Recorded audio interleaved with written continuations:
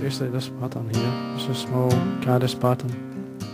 Now, I've never fished it. Something certainly worth trying. It's just, I've had the opportunity to try Diamond Hard UV resin, this one here, by Deer Creek, and it's a nice resin to use. I mean, it's certainly, I would certainly recommend it and give it a go.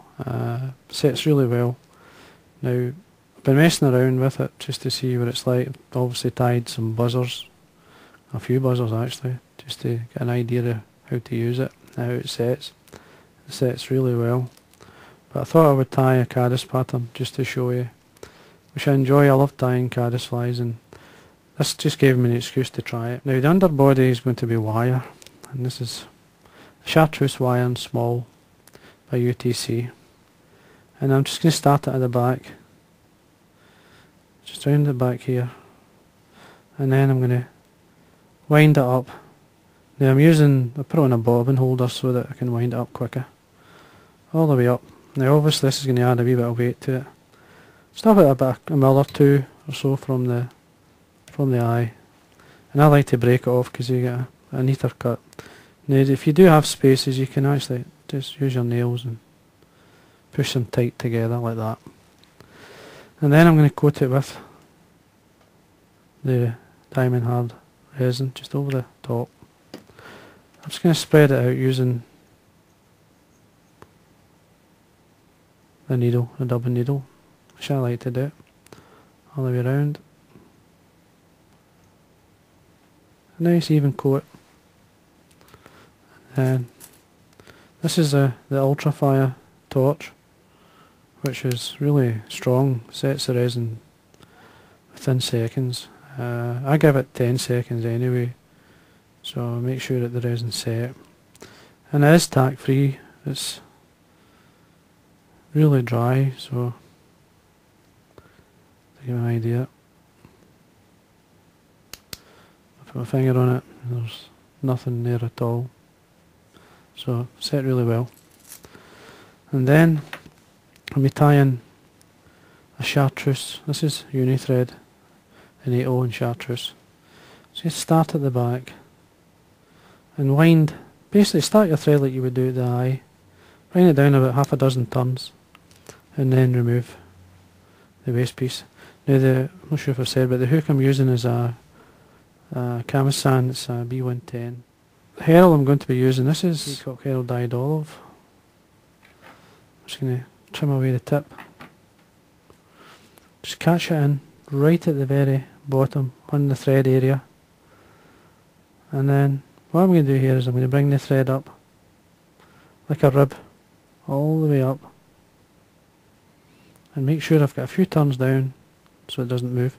You need the thread turns to give you that wee touch of grip. And then I'm going to wind the Herl over a thin layer of the resin, which will give you a bit of distance, a tiny bit more bulk. So just spread it out. Be careful you don't run it onto the Herl, you just run it onto the thread turns at the back. I mean, obviously if you can turn your vise like I'm doing here, it makes it much easier. Now what I want to do is make sure the resin is coated all the way around, and then bring your Herl up through. Try and get it to go with the natural curve of the Herl. You'll see the way it's sitting. Now, as I said, the thread will give you the grip, and you want to do it as quick as you can. Cross your thread, trim away the excess Herl, and then come in with your torch and set the resin. Now you end up with sort of kind of segments, because you're coming in between a resin. It just looks great. I mean, you'll see it.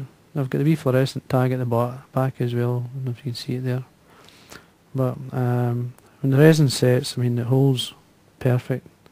The Herl will never pull off. So 10 seconds or so all the way around, and that's it. Hackle, believe it or not, this is a Grizzle, and it's been dyed Chartreuse. That gives you a kind of, because of the black area, actually it gives you a kind of olive. It's a nice mix, nice blend. And we tie this in by the tip.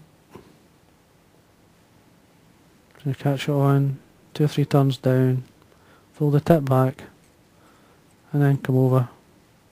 If the thread turns out and just bring the tip out and trim it away.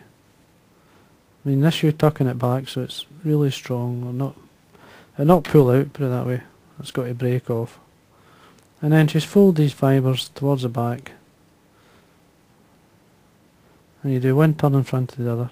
Now the length of the fibre, you don't go too long with it. Fibre length, you're looking towards the point, not any longer than the barb. You're looking round in this fly size, around about 3 turns. Depends on how good the hackle is really.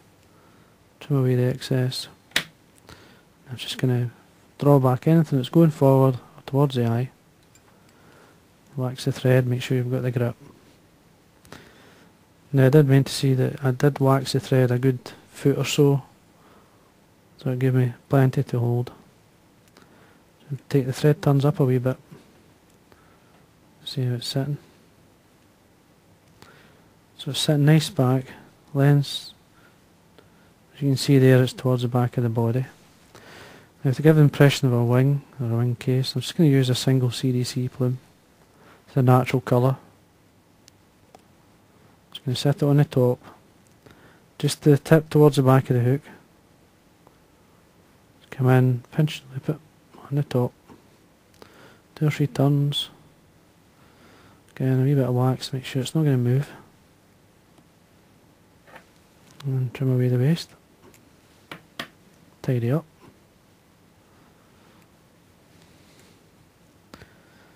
Then option is to put a couple of horns. And this is an olive pheasant tail. I've got 2 fibres here. Just going to separate them so that they're going to be one down either side. Don't make them too long. Just probably, I'm looking at the length. Yeah, that's the length of the hook. Just slightly longer than the length of the full length of the hook. Just come round, holding it down either side. I'll show you how it's sitting, or near the top. There you go. Again, you can tidy up. And then I'm going to use some Diamond Brite bronze. It's called bronze Peacock. Diamond Brite is a nice synthetic dubbing. You could use Glister, black Glister, which is much the same colour. And you just want to form a nice thorax with it. Now you could use Peacock Herl if you want, but you'll find that, especially in a pupa, that these flashy dubbings work extremely well. Now I'm just forming a nice sort of shape. Well, anyway, trying to. We'll see how it works. Just bring the thread turns through, stroke it back, and there we are. Look at the shape. A wee curl at the end of these with your nail. They curl in a wee bit. You don't have to do that, it's fun of tying your own flies. You can do these things. And then it's a simple, just get some varnish. Just a wee lick of varnish onto the thread. And then a wet finish. And there we are. And that's I think it's a nice wee pattern to tie or try. It's no overdress, you don't want to overdress it, you want to try and keep that shape. Anyway, I hope you enjoyed that.